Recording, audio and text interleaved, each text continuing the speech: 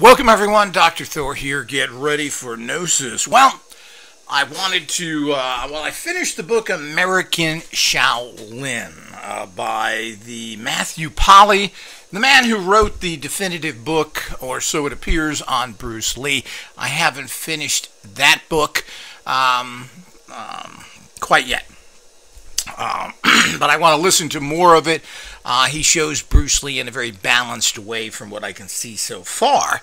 But I'm not sure what all that means. But this is about him deciding to go to China and learn Kung Fu and doing that. Now,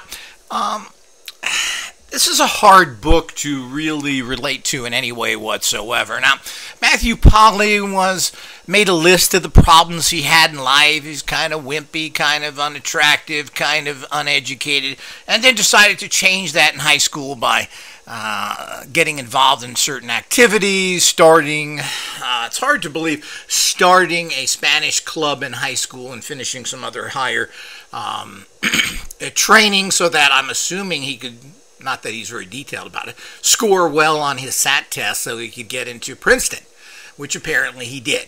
But this is not easy, and Princeton doesn't just look for SAT scores. You have to be something, which is why he stated he started the Spanish club. And of course, you have to know a foreign language. You can't get into any higher schools unless you know a foreign language. That's our prerequisite. Rescuit? So the whole idea, it's required as part of the admission program that you have to speak a language other than your own. So he did all that, apparently got into Princeton, and this was supposedly started in his late or beginning of high school, and all of a sudden he has all this money from mommy and daddy who are putting it away for him. How nice. Certainly that's what parents should do to take care of their children, but you know, going to Princeton's very expensive. And I don't know if he really paid for that or not. For what I understand, nobody leaves. I was listening to several years ago a Princeton person who went to Princeton, and he said none of the people leaving Princeton leave with any kind of debt. It's all taken care of for them by alumni and everyone else. And this is true. The only people that have debt are people that go to quasi-college, UCLA, other colleges like that. But, you know, Ivy League people have lots and lots of money and lots of patrons that take care of anybody who's ever went there. So this is the case as well. But he claims, I don't know, he didn't state anything yet again. I don't like that because I like to know, who is this guy? Where's this money coming from to go to Princeton? Now, even if you want to go to Princeton, even if your family wants to save or whatever, it's a lot of money. You're talking yearly tens of thousands of dollars. Could be, even back then, it could be $20,000, $30,000 a year. Where did that money come from? Apparently, he had a college fund, and this is what he used to go to China with and to pay the fees the Chinese wanted. Now, what this really turns into is not a story about the Shaolin, how they work, or anything else. It's really like a guy who went to a gym and the people he met at the gym. And I think we should get through all the illusions of life. And it always amazes me how, when you really get down to everything, it's a very common way of functioning in the way of life. It is not people like you see in the Kung Fu, the TV series, or even Kung Fu, the Adventure Continues, a fantastic TV show with Carradine that was on for 4 years. One I tend to forget to tell people about, but you should really check that out. A lot of magic, a lot of mysticism, and a combination of good martial arts and some gunplay.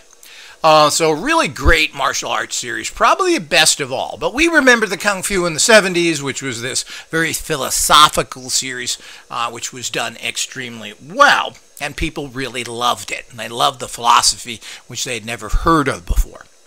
Well, you can flush that down the old toilet, because you ain't going to get nothing here. Well, he went to the temple, he found it, they charged him a fortune, ripping him off as a Westerner, even charging him more than most Westerners, actually double to triple. People went there and they were paying like $500. He was told to pay $1,500, I think, or $1,300, I'm not exactly sure. And found this out later, and I believe he stopped paying him that extra amount, was able to get away with it after much argument and almost being thrown out. So, we all know that the Shaolin certainly weren't looking to help people or to perpetrate their philosophy, Do they have that?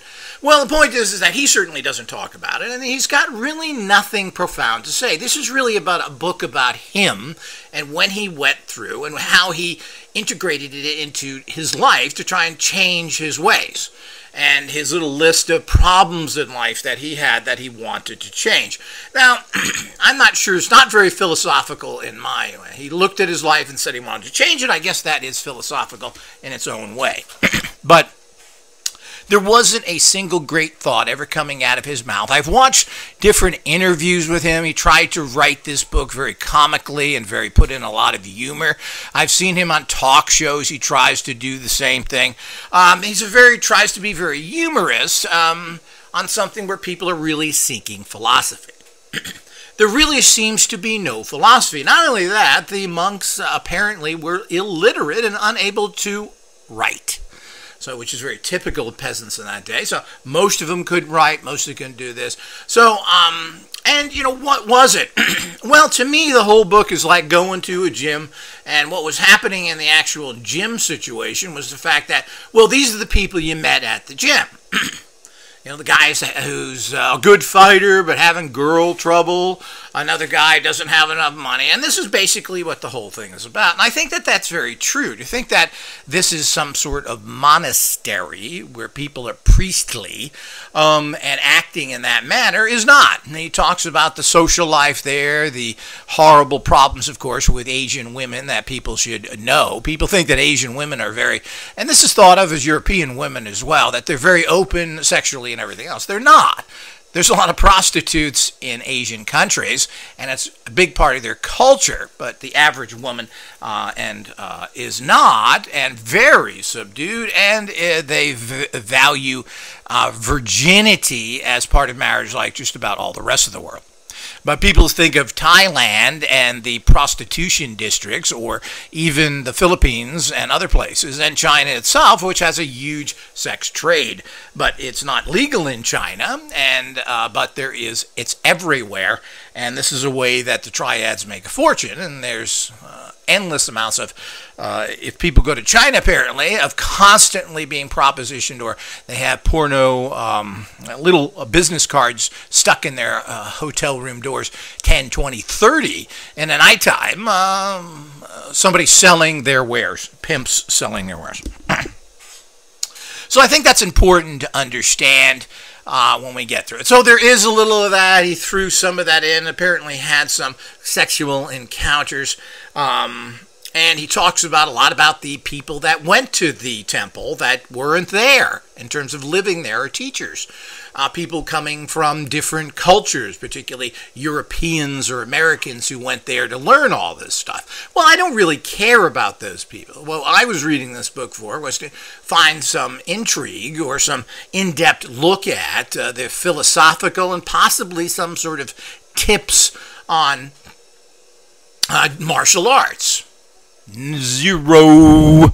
Well, there's really nothing going on. These are people that work very, very hard every single day, training for 6 to 8 hours. And if you train for 6 to 8 hours every day, you're going to be pretty good at what you're doing.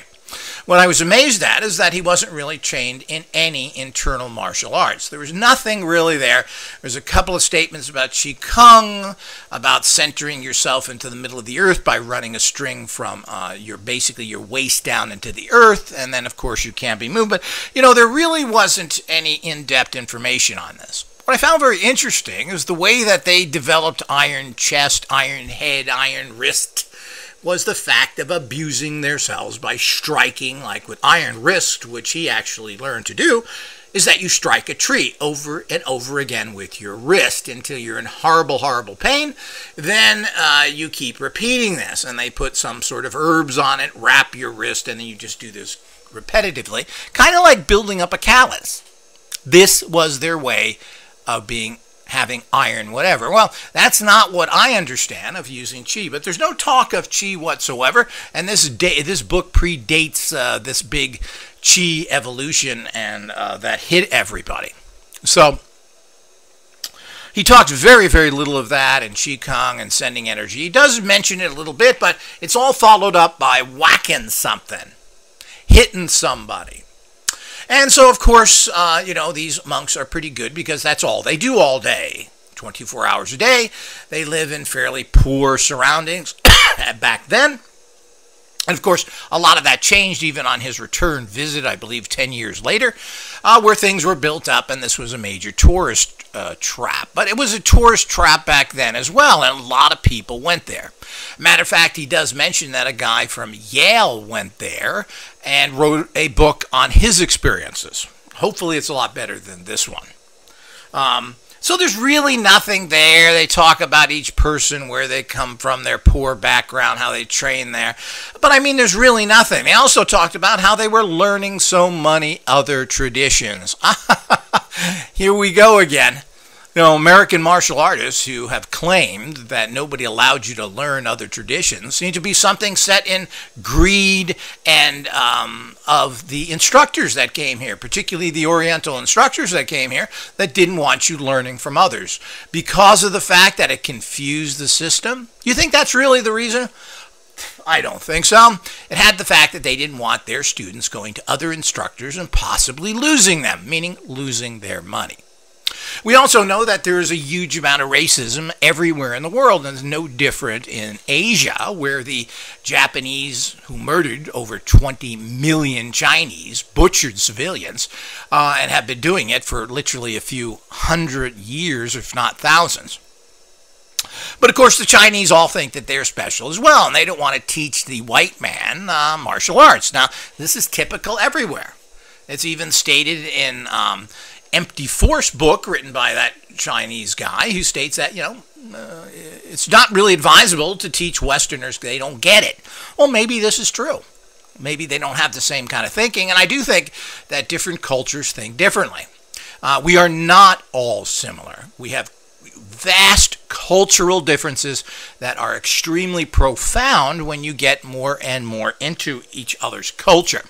The fact that we all need food and housing over our heads, well, yeah, but that's kind of an imbecilic way of looking at things. It's really ignorance because you haven't studied or lived in other countries and found out. We have that even within the United States of, well, Southerners act one way, Northerners act another, Western people. So, I mean, there's all these prejudices against everybody. So this is quite interesting as well. But this book really doesn't give you any. I was looking for training secrets, techniques. Nada. There's nothing in here. He'll talk about how much work it was and how he did this and that, but there's no techniques given. There's no talk about it. There's no internal arts. There's nothing. This is a vacuous book all about me, myself, and I. Oh, I don't feel good today. I'm hurting. Well, that's right. Anybody who starts a gym program knows how painful it is. And he goes into the training. Anybody who would train for hours and hours every day is going to get some major, major results. Now, was it the fact that these guys were so great and better than everybody else? Well, there seemed to have been some element of that. These Shaolin people were challenged by a few people. And I don't know if these people were anybody of note. And I'm not sure you'd go to China and challenge them. There was one karate guy from Japan who went there, and he gave a comical view of how this guy was fighting, and he was taken out pretty quickly. And he thought he was a big Japanese master, but it didn't say he was a master. It was just this guy that showed up to want to test himself. Is that anything that we need to know about?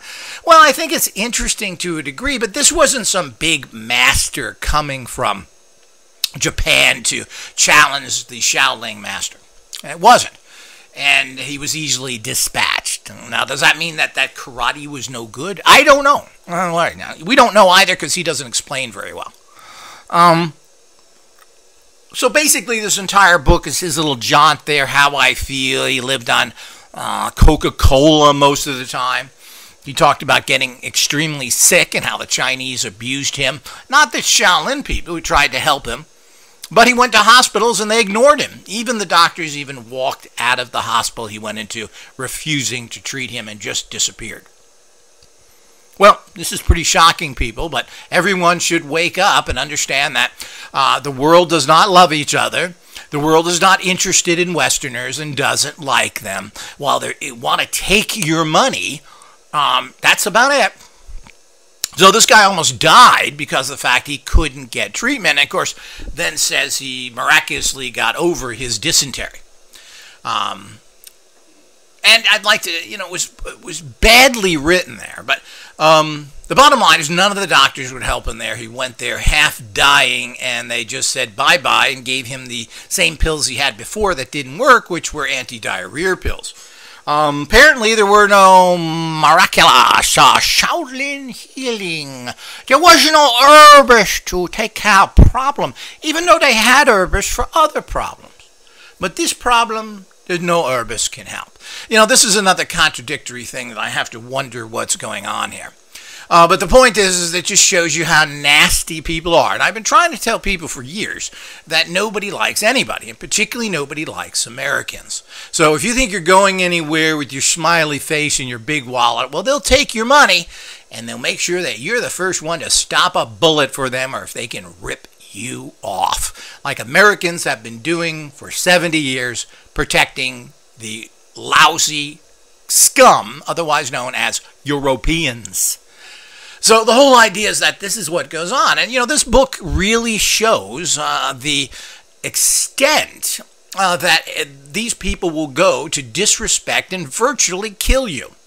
What's interesting is they talk about, of course, as I mentioned briefly, sexuality and violence. You would think that these countries would allow people to be punching each other all over the place and there's nothing to it. Well, that's not true at all. Violence is frowned upon, and if you get in some sort of altercation, you're going to get arrested, and you have to pay your way out of it, usually thousands and thousands of dollars. This happened recently to some black guy at some restaurant who got into an altercation. I don't think there was even anybody hitting each other, but stuff was thrown around, etc., because he didn't want to speak with these Chinese people. So they got in an altercation, and they fined him $40,000 or 4 years in prison. So needless to say, he's in prison right now. This is the kind of things that happen, so don't think you go to places and it's a punch-out and the kung fu comes out and people fight each other. Well, this is not true, and if the police get involved, you're in big trouble. And these things are highly enforced. So this is how things go all over the world, so that's something to note. So if you want to learn a little bit about Chinese culture, not Shaolin culture, but Chinese culture, this is a great book to get some insights into. In terms of what the Chinese did, well, they went to the gym and practiced hard every day. Now, if you wanted to develop iron head, you hit your head on the ground a lot. Generally, this caused people to then have permanent headaches, getting a kind of a permanent concussion to develop this. People who wanted iron fist, well, they would beat their hand into sand for hours and hours, basically pushing their fingers in to a large extent and wearing off some bone and so forth. This is the kind of things he did, like I mentioned with the iron wrist, where he hit his arm against a board endlessly. So the whole idea is that it's a big mishmash, a very primitive. It's like you would go to the military and you would talk about boot camp to be trained here. There were no anything special beyond that. As I said, he lived on Coca-Cola, which he was able to get in his local town that he could pay for. And this was his big thing. Certainly not a good diet, to be honest, especially if you're trying to go to higher levels. But there's nothing about this guy that ever talks about higher levels. He talks about the fact that I'm kind of poor, stupid, and cowardice, and I want to get over that. Well, that I don't know if that's philosophical. You're talking about your personal problems. He's not waxing philosophical here. He's not talking about looking at things in a particular way. He's not talking about the wisdom he got. This isn't a flashback in Kung Fu, man. No. Oh, master, what will I learn from almost dying in the hospital and the doctors telling me to get lost and actually leaving the hospital, master? What could I learn? Well, grasshopper, you learn nobody gives a shit about you. So this is the whole bottom line of it all. So, and of course, money speaks everywhere. And if you have money, of course, you get around better and you get all the things that money gives you. So, but in terms of what's going on there, there's nothing there. You know, this guy is coming from an upper middle class. Mommy and daddy had tens of thousands of dollars in the bank to pay for his big shot college. He went back to Princeton and got his degree, etc. Now, what did he do after that? What he's doing? Well, you know, he's written another couple of books or whatever, which apparently have all been kind of bestsellers. I guess that he's made enough money off of it. The Bruce Lee book is very interesting, and apparently that sold relatively well. It's been out a while. Nobody really pays attention to him. I notice on YouTube he has very few views of anybody wanting to listen to him talk. And that's because he kind of comes off poorly in general. But he's not really looked at anybody seriously. And of course, that's the way most things are. Even though you think the Bruce Leophiles, those little goofballs that worship him, and again, everybody was practicing different traditions, and it was just a bunch of lies that he stated, and all those other people that stated that in martial arts, that he invented mixed martial arts, just not true. Yes, he did incorporate it, but people have been learning other styles as much as they can from anybody. And apparently the Shaolins are very big into Chinese boxing, and there was some sort of group of Chinese boxers that they went over to and spent a lot of time there learning their system because it was so much better, basically, or it gave them more fighting skills. So this is all talked about in the book. There's little things, but certainly there isn't anything here that we can go into, talk about how philosophical. I mean, they weren't using internal arts or chi, something I was looking for. You know, smashing your hand in a bucket of sand over and over for days and days, an hour, and hitting your hand again. Well, I'm not sure what all that means. So you toughen up areas of your body. This is an old way of doing it. And then, of course, that makes that area particularly stronger. But there is no philosophy there. There's absolutely nothing here. This guy's not a deep thinker. He's a little comic wise guy. And that's it. There's really nothing here. So, you know, I certainly don't recommend this book. I'm not sure what anybody would get out of it. There's nothing really to learn here whatsoever. There's no techniques. They doesn't talk much about anything in terms of, well, if you do this and do that, it's a great way to punch harder or kick better. There's some very minor stuff in there. Certainly not enough to really warrant getting this book. So I'm looking forward to listening to the rest of his Bruce Lee book to see what exactly is there. But, you know, we know the story of Bruce Lee as well, and he always seems to come up everywhere as well. I mean, it's not really complicated, his entire life, and it's really all come out now of the kind of guy that he really was. But he certainly was a great showman, and he was a great martial artist. I mean, he certainly knew the moves, he knew what looked good, and he practiced many styles, and apparently was very personable. And he was extremely strong. On the other hand, he also had all the common frailties that everybody has: sex, drugs, and rock and roll, which isn't much for a guy that people think that he was some sort of wise man, when all he really was doing was taking drugs and humping. And of course, he looked good doing martial arts, but he certainly was not this wise guy passing that on. He went to school and learned philosophy in Seattle. Oh, that suburb of Peking or something? Is that a great school of Oriental thought? No. That's a Washington State University. So, this is what we all have to understand. And that's kind of the same letdown that you get from this book. Until next time, everybody.